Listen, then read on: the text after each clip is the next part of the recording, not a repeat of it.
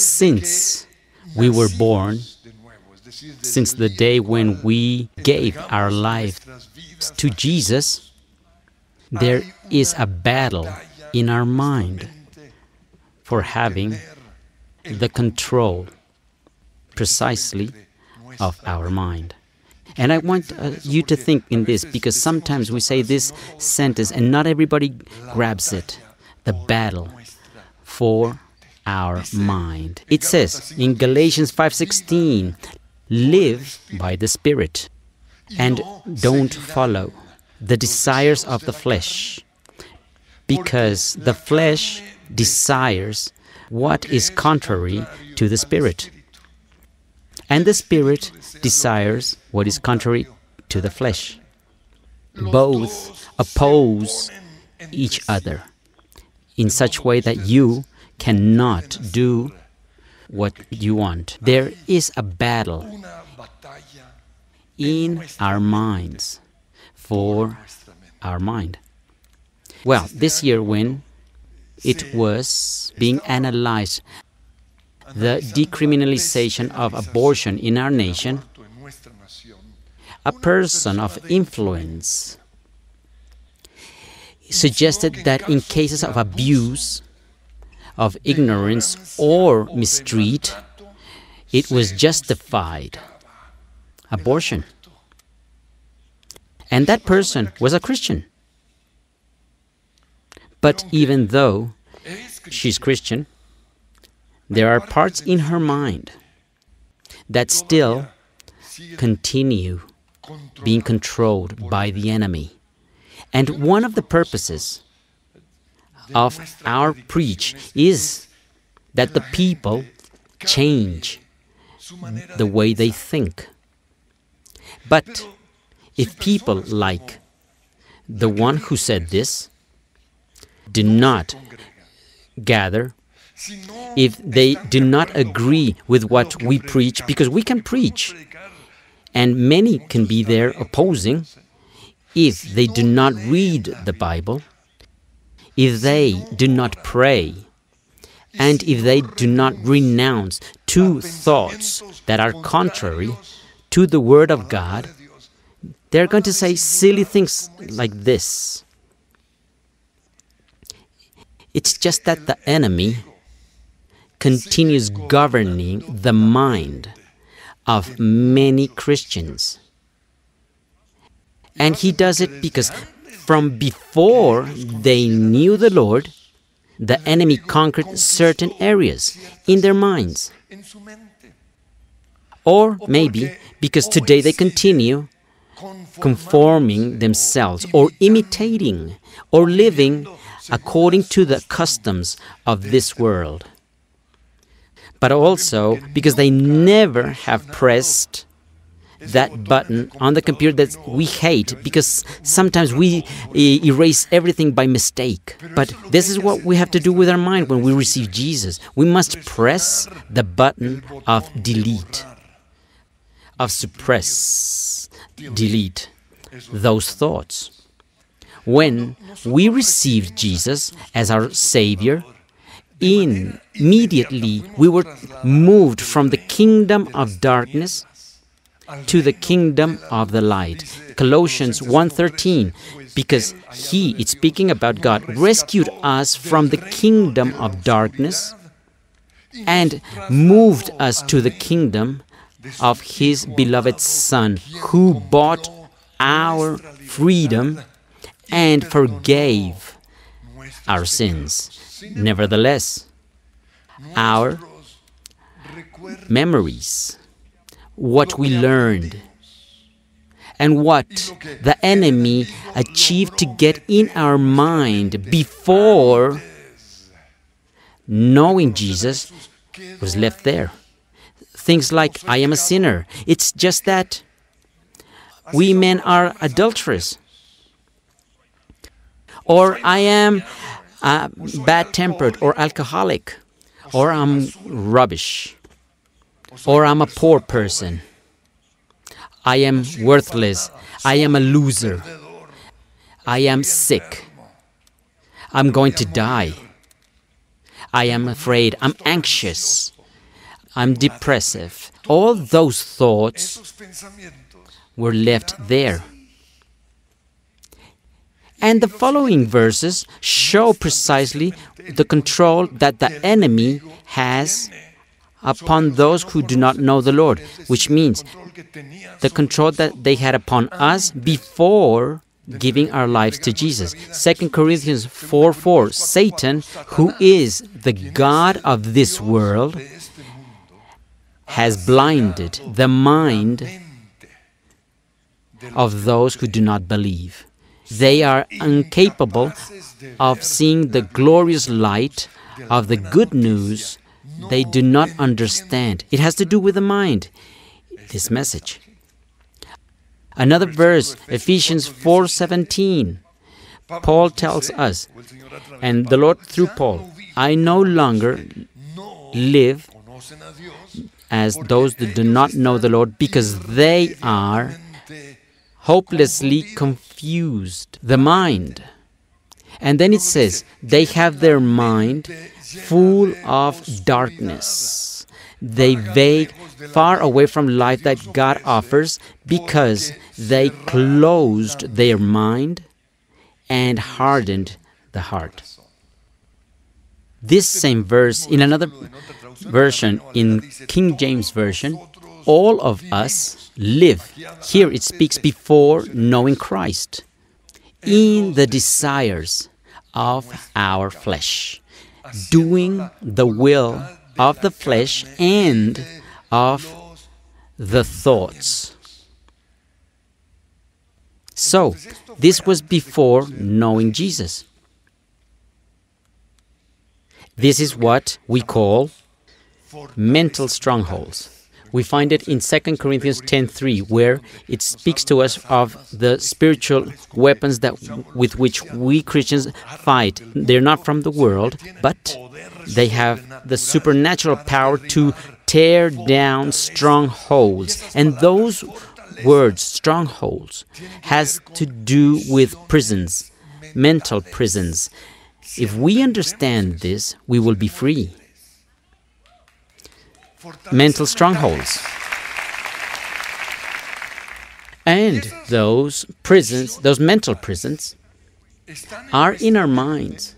In first place, because of all the experiences that we have lived in home. We have to free ourselves from all this, or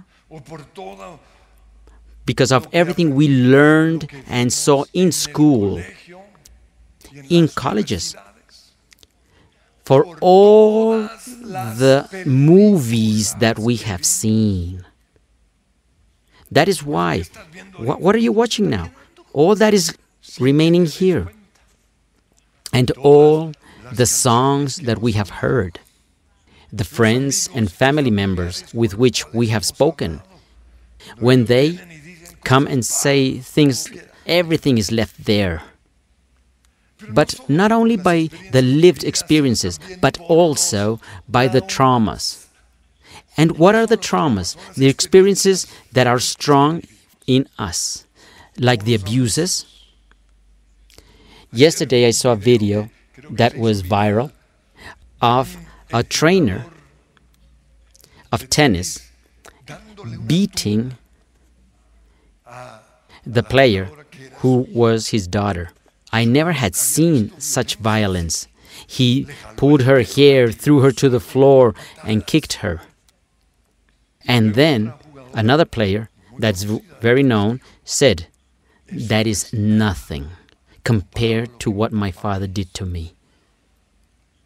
We can't even imagine the traumas that many have to go through. And there are other traumas. The death of a family member, divorce of our parents. That's a trauma. And as I said before, we are not bound to the traumas of our past, but to the lies that we believed because of those traumas. Because many renounced the trauma. The trauma is already gone. It was the lie that we believe because of that trauma. A girl that is abused sexually believes that she's a prostitute. That is the lie. A boy that is abused believes that he is gay. That is the mental stronghold. A person that hurtful things are said, things that is useless, that is a loser, that doesn't deserve to be loved. So, all this was before knowing Christ. Nevertheless, the devil, even before knowing Jesus, continues setting thoughts. That is why there are Christians today that sleep with their girlfriends, that get drunk, that say rude words, that say lies, that live with fear, that are pessimistic, that get divorced, or that believe that they can do everything what they see on Netflix. And that is why, look what Romans 1:21 says, although they knew the Lord, and I highlight, they are Christians, they did not glorify Him as God, but their thinking became futile. Everything is in the mind, because the mind is the controlling center of all our being, and there is where the enemy is going to work. And their hearts were darkened. This verse in the New Living Translation says, they knew God, but they wouldn't worship Him as God or even give Him thanks. Those who arrived late to the praise and worship time. Instead, they started to think foolish ideas of what God was. The new idea, God is love.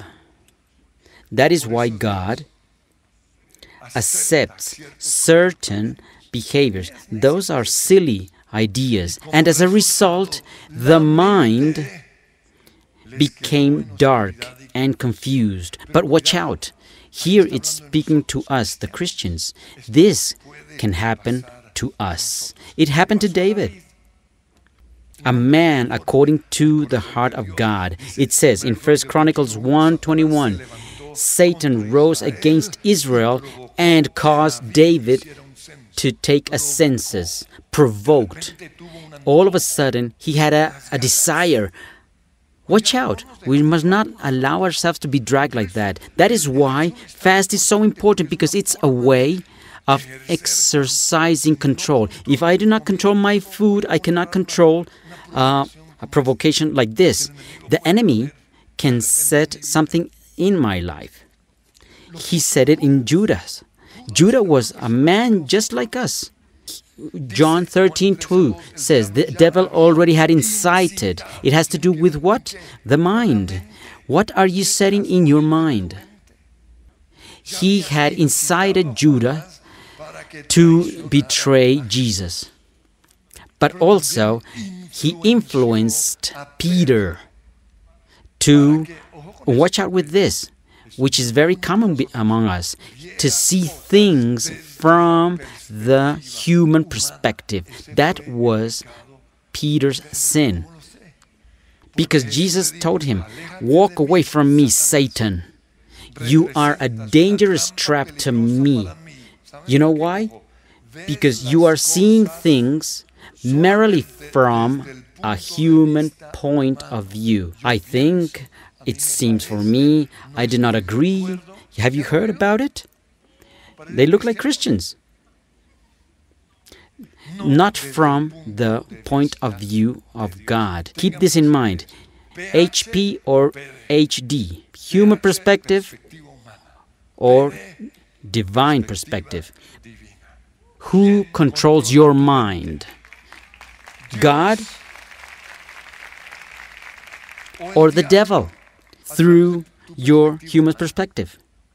Luke 6:45 says, he who is good from the abundance that he treasures in his heart, it's also in the mind, produces the good. But he who is bad, who does wicked things, from the wickedness of his heart, his mind, produces the bad. That is why all the good in life starts with a thought. If you want healing, your healing starts with a thought. And I illustrate this with the famous case of the woman that had been for 12 years suffering hemorrhages. In Mark 5:27, she had heard about Jesus, so she came up behind him through the crowd and touched his robe, for she thought her miracle started in her mind. If I can just touch his robe, I will be healed. But watch out, because disease also starts in the mind. Unbelief starts in the mind. Watch out with what you are thinking. Why are you doing what you're doing? Because I think it. Because I thought. It's that I read in the newspapers what they're saying. And watch out, I'm talking about COVID. Many haven't overcome COVID because of what they think. COVID is already over. But many are still bound to COVID because of this. The healing, the freedom starts in the mind, but also the disease. The bad starts in the mind. Look what Joseph told his brothers after all he had to go through on their behalf. In Genesis 15:20, you intended to harm me. They were envious toward him. And that's how individually they started to think to harm him. And that's what they did. And they harmed him because everything started in the mind. And an example of this struggle in our mind, because the battlefield is in our mind, there's a battle between our thoughts and the devil's thoughts. An example of this, we see it in 2 Samuel 11:1. It says, when kings normally go out to war, David stayed in Jerusalem. And in one afternoon when he woke up from his bed, and what does a person waking up so late? He started to walk on the roof of the palace, everybody working, and he was playing, watching internet, watching Netflix. And from there, he saw a woman that was bathing. Well, at least that's not seen in Netflix. And the woman was extremely beautiful.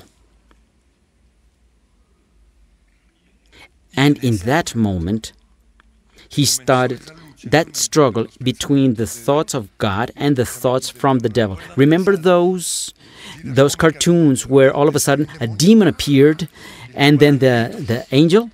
That's true. And this that I share is what happens with all of us. Men, when we see a beautiful woman, the thoughts from God say, don't do it. Don't call her. Tell her nothing. Don't continue thinking in her. To David, he told him, do not invite her to your palace. Do not write her on Facebook. Do not get involved. Do not hear that song. That's going to affect you. Think in the consequences if you fail. Your life is over. Your ministry, if you have a ministry, you're going to lose credibility. Your children will not believe in you. You're going to get sick.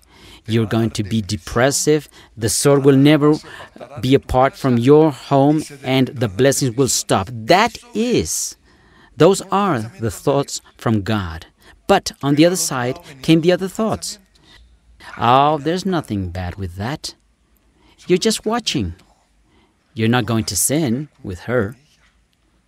And when we give up to that thought, oh, it's just a coffee. then an adventure. All are doing it. No one will find out. You deserve it. Because you have been reading your Bible, you have been going to church, you deserve it. God forgives you. Haven't you heard message from the grace? Paul describes the battle of the Christian to take those thoughts captive. In 2 Corinthians 10:3-5, the weapons for which we fight are not from the world.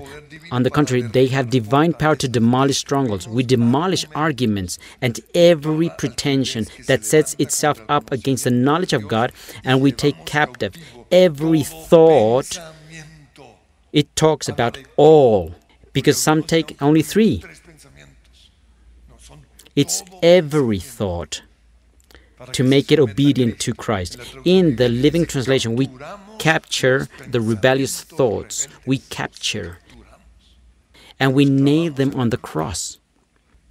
So, I want to show the difference between those who have allowed that battle for their mind be won by the devil, with those who have allowed the Holy Spirit to win. Romans 8:5, those who are governed by the sinful nature, in other translations, by the flesh, think in sinful things. But those who are controlled by the Spirit, Holy Spirit, think in the things that please the Spirit. And what do you think? Because that is going to show you who won the battle for your mind.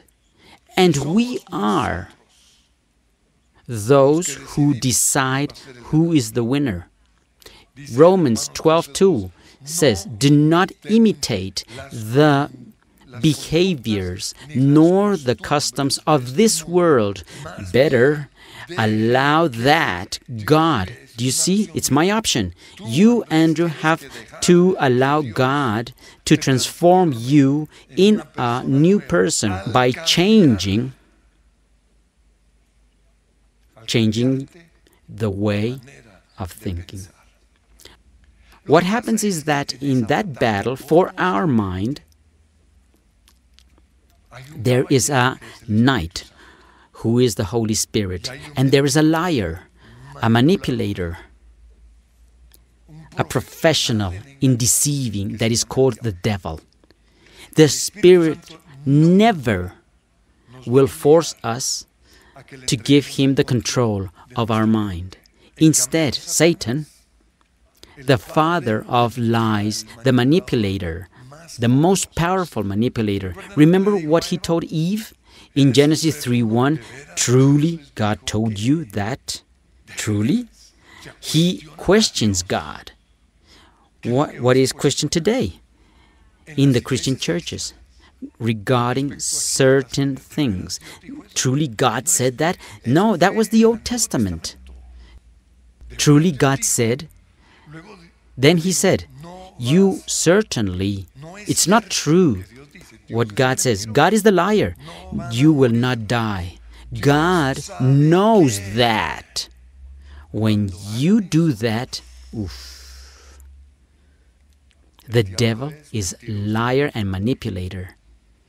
He knows what are our weaknesses.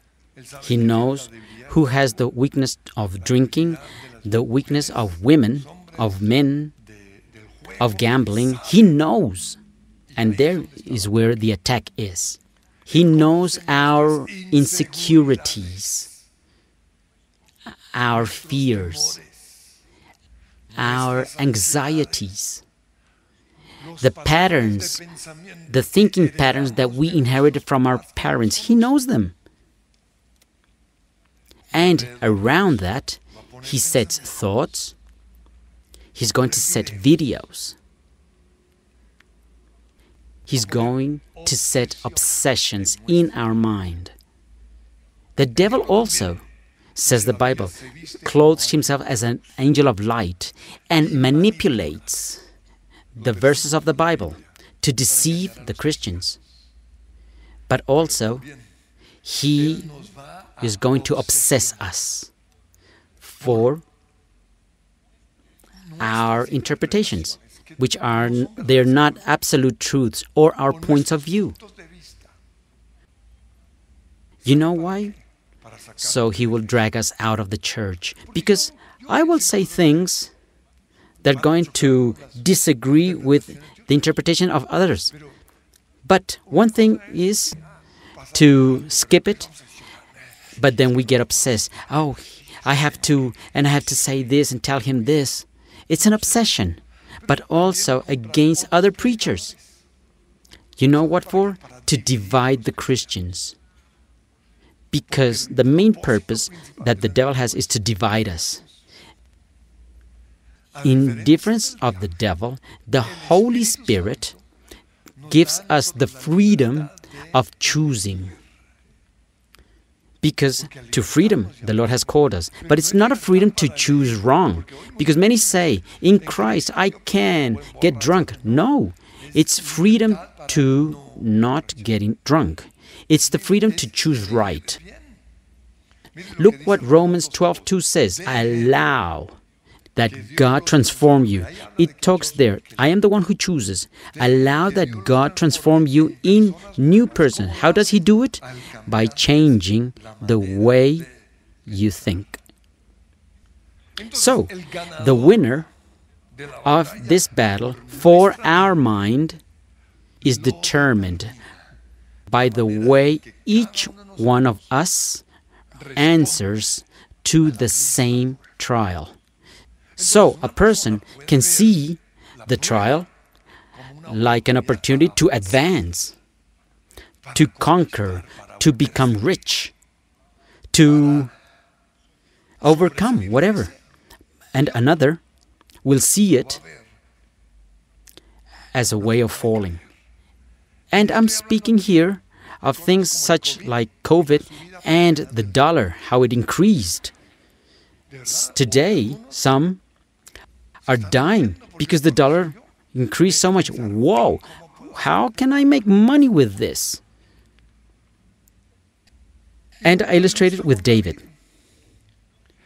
The Israelites saw Goliath, you can say COVID-19 and dollar, from the human perspective. David saw it from DP, divine perspective. And I read it. In 1 Samuel 17:4, a famous warrior born from Gath came out from the Philistine camp. His name was Goliath. Dollar. And he had a height 5,000 pesos, 3 meters. And he had a bronze helmet, and he wore a coat of scale armor weighing 5,000 shekels. Goliath stood before the Israelite soldiers and defied them. Imagine his voice. Why don't you choose someone that can stand against me? If he is able to come against me and kill me, we will serve you. But if I overcome him and kill him, you will be subject to us and will serve us. And it says, when he heard what the Philistines said, human perspective, Saul the king and all the Israelites were worried and had a lot of fear. Why? Human perspective. But we're going to see the other case, David, divine perspective. He saw Goliath as I see the COVID. When they told me, take off the mask, never again. I said that demon again. Why? Because it's a demon.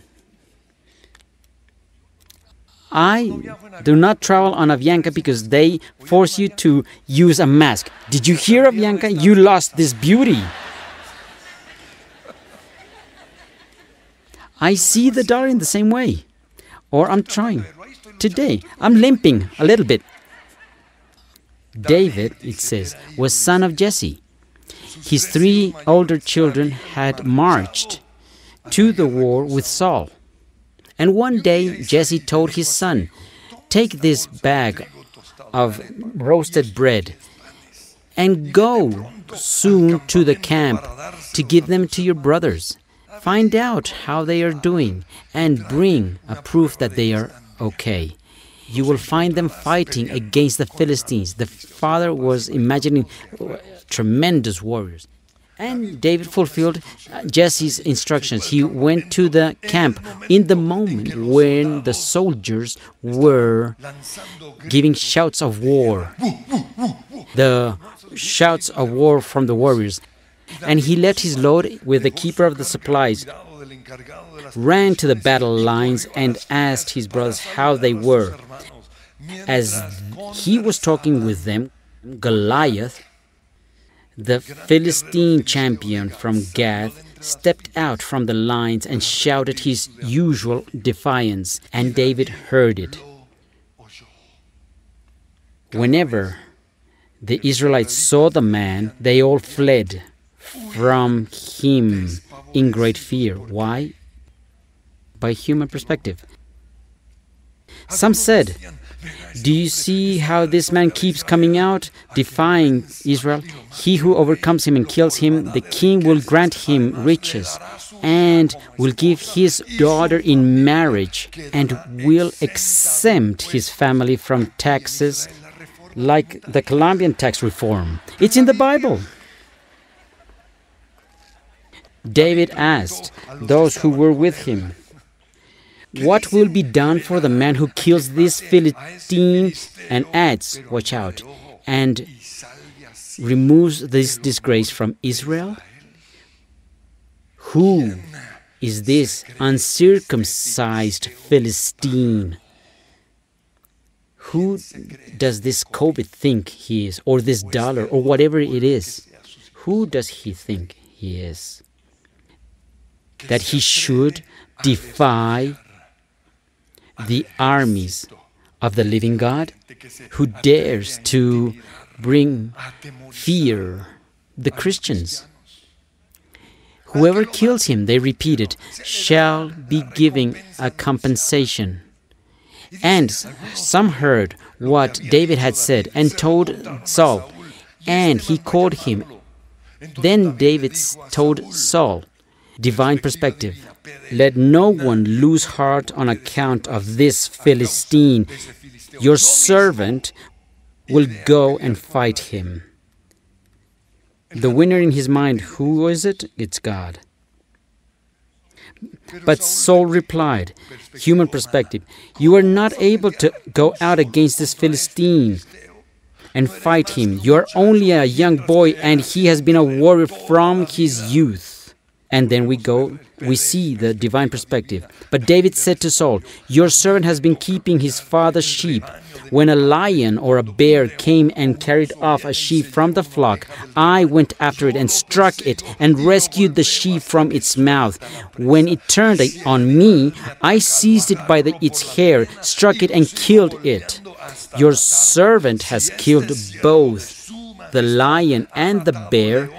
The same thing can do with that pagan COVID or with that dollar. The same. Because it is defying the army of the living God. And we could set other names there, but I don't want to mention them. Of certain governors. The Lord that freed me from the paws of the lion and the bear will also free me from the power of that Philistine. I ask, who wins the battle in your mind?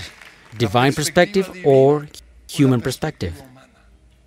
Well, today, you have to take decisions. Because the difference between those who are like David and those who are like the Israelites is the way that each one processes in their minds the events of their lives. And that determines what we feel and what we do. Everything is in the mind. How are you processing? Because some imagine the worst. Oh, they're going to kill me. The boss calls them, I'm going to be thrown out of the company. I'm going to be stolen. I'm going to become sick. I'm going to have COVID. I'm going to die. But others imagine the best. They're going to promote me. When they are called, no one or nothing can harm me. I'm going to be healed. Or when I come in, every demon, all COVID, walks out. The bacteria flee. All is here. This is an opportunity to show who am I, or who is the God in whom I trust.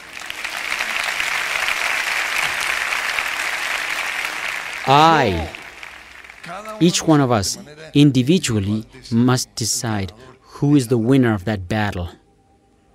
To erase all that lie.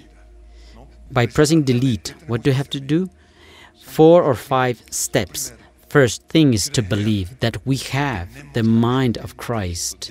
In 1 Corinthians 2:16, but we understand these things, and in the context of the chapter, so we do not read it, is the marvelous things that God has given us.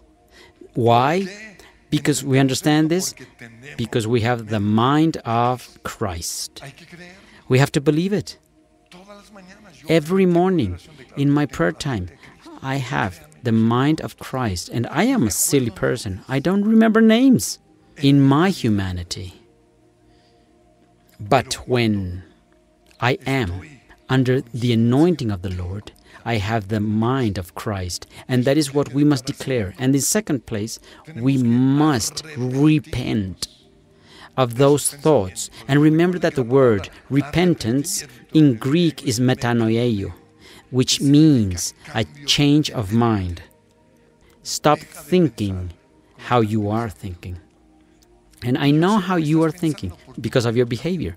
Your behavior says that you are doubting, that you are living under human perspective. Change your mind. Simon, says the Bible, for many years had been a witchcraft, winning money, stealing the people with the demonic power that he had.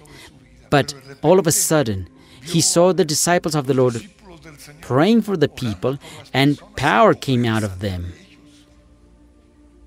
And he wanted that power, and he went to buy it. That is why Peter told him in Acts 8:20, may your money be destroyed with you for thinking. Everything is in the mind. That is possible to buy God's gift. Repent, change your mind from your wickedness, and pray to the Lord.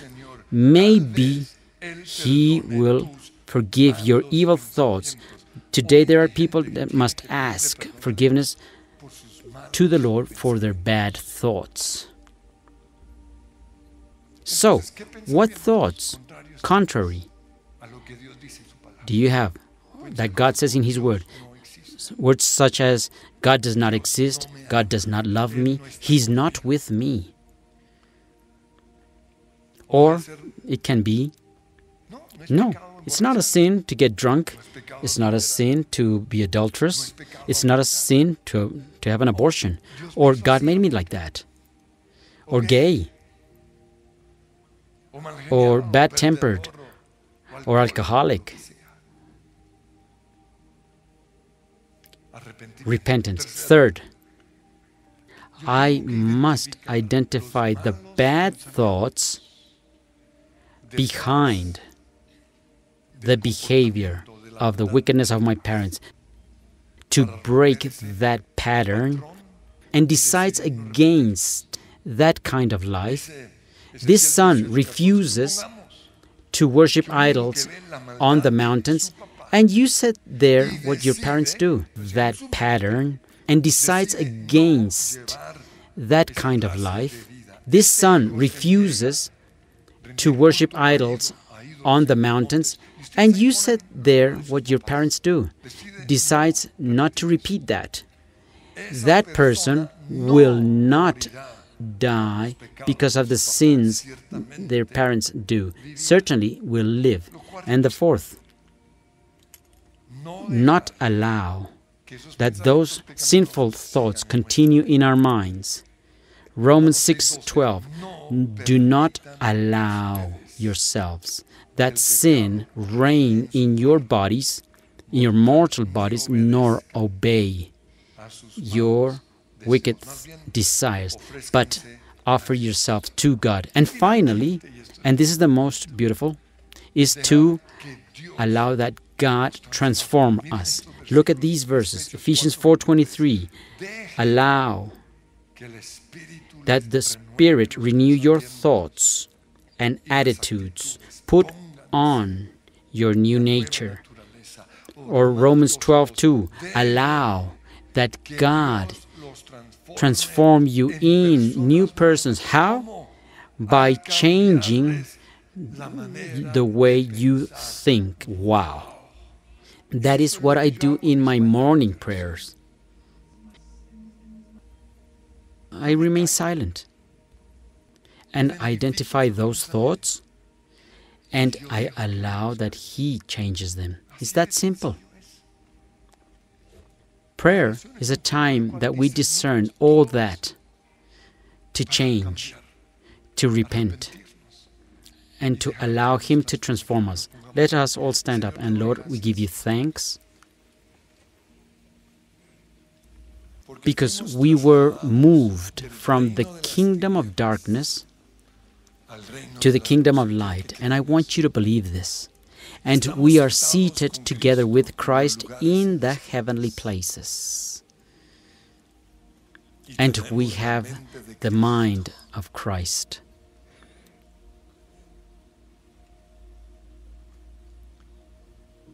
But today we recognize that there is a battle for controlling or governing our mind between the kingdom of light and the kingdom of darkness. And I decide who is the winner. But I recognize, Lord, that I have decided wrongfully, that I have been like Israel's army. I see everything from human perspective. I think, I reason. It looks like, I believe. I don't even consult your word. I don't even read the scriptures. Forgive me, Lord.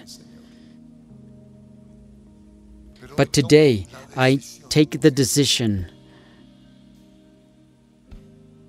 of overcoming the Goliath. And I want you to say, who is the Goliath in your lives? The Goliath of COVID? Goliath of the dollar? Goliath of... Each one's going to mention his own. And I am not going to see it from the human perspective. I renounce to fear. I renounce to be those who flee. I renounce to give place. In the name of Christ Jesus, I today rise up as that new generation that we sang before, that new generation that will change this nation. And instead of seeing Goliath as the end of my life, I see it as an opportunity. Today I am going to overcome. I'm going to go forward. I am going to live under God's perspective. I set my life on the altar and I renounce to these thoughts and start to renounce to those thoughts that God clearly has told you in your mind. I change those thoughts. I give them to you in the name that is above every name. And I want specific prayers in the name that is above every name, because my healing starts in the moment when I stop thinking how I've been thinking until today. Because my marriage will flourish when I change the way I think. Because our nation will start to be blessed when we, the Colombians, change the way we think. And we will do it here in our church, there in our homes, those who are connected. Today, I change the way I think. No more. I will see the world and the circumstances from human perspective. I see it today from your perspective, in the name of Christ Jesus.